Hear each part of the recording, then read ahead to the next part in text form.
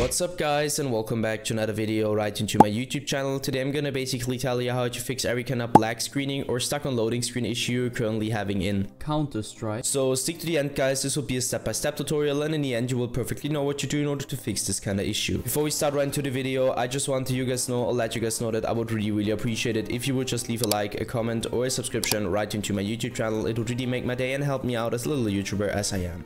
The first step I would recommend doing for everybody, or the main step, is going to be to navigate to the very bottom left corner of your screen, where you're going to left click your Windows symbol, and use a Windows search function in order to find Windows Defender Firewall. So you're going to type it in, and once this one pops up, I want you to click Windows Defender Firewall. Just simply hit enter or left click it.